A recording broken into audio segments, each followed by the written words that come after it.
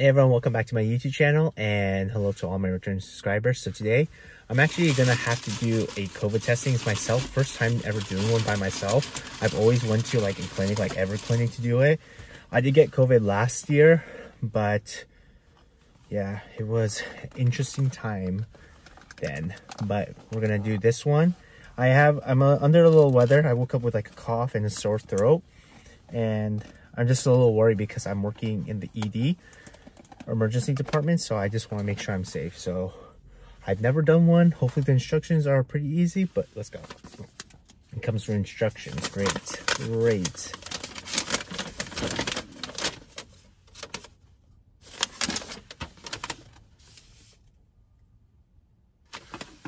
I got the Spanish one. My bad. That one aside. Let's grab the English one. Hopefully this is not complicated. Carefully read the instructions before performing the test. Okay. Wash or sanitize your hand. Make sure they are dry before starting to read the instructions. Check your you have everything. Check the expiration date. Print it on the cassette file pouch. Yup, 2025. Open the pouch and lay the cassette on a clean, flat surface. All right. Clean, flat surface. That's not that. It's a cassette. What's the cassette? Still 827. I'm guessing this. Yeah, the cassette. Cool. Gently the cassette. Locate the result window and sample window on the cassette. So result and sample. Cool. Remove the foil from the top of the extraction buffer. Extraction buffer? Test procedures. Oh. From this one. So from the top. Let's see. No, that's the test. Is it one of these ones? Okay, got it. So remove the foil from the top extraction buffer. Okay, punch through the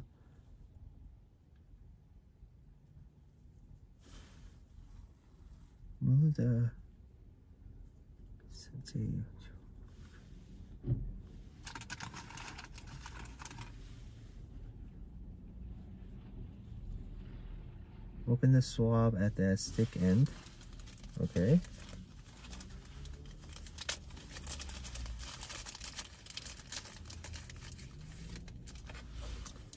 Open the swab packing at the stick end, not the swab. Do not touch the swab tip. Gently insert the swab into one nostril. With children, the maximum. Finally, rub the swab in a circular motion around the inside wall of the nostril 5 times. All right.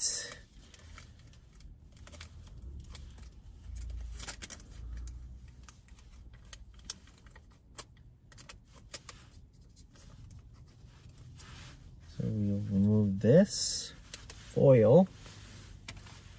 Grabbing this, not from the swab, and it says insert into one nostril, 1/2 to 3/4 inch.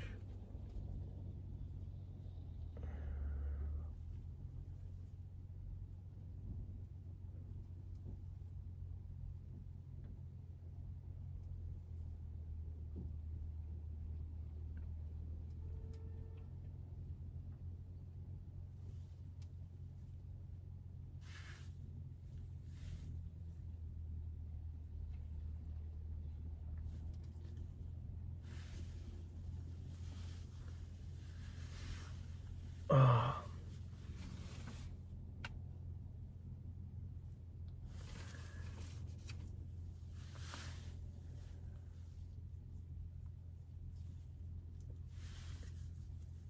So put it right away in here and swab this for 30 seconds.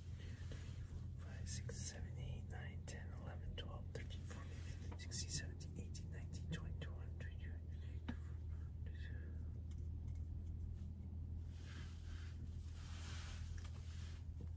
22. No.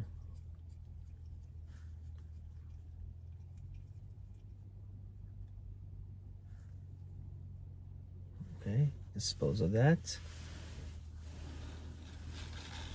Let's just put it right here. Make sure I sanitize my hand. Attach the droplet drip onto the tube. Mix thoroughly by swirling and flipping the... Okay, so that's what this is for. No? Or... Oh, so put that on top. There we go.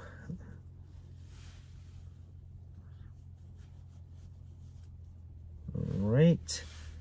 Then, it's on a flat surface. So we're gonna squeeze it on the sample well.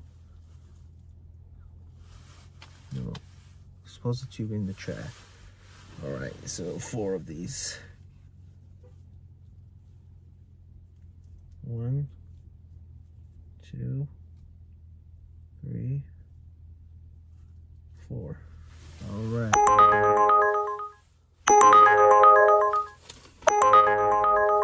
So we got 15 minutes, y'all. Alright. I have a trash. Oh, just cleaning up a little bit. It was not as hard as I thought it'd be, but we will see. So I give it 15 minutes, so we'll see.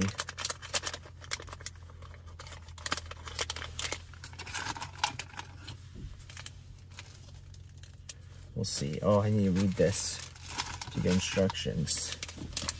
How do I tell which is positive and negative?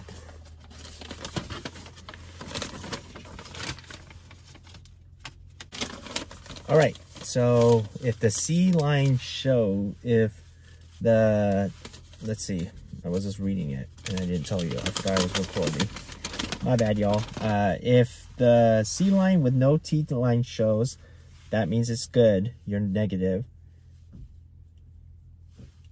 If a C and T line show, that means, even if it's a faint peak, that means you're positive. And if no C line shows, that means the test is invalid. So we'll read it in 15 minutes, y'all.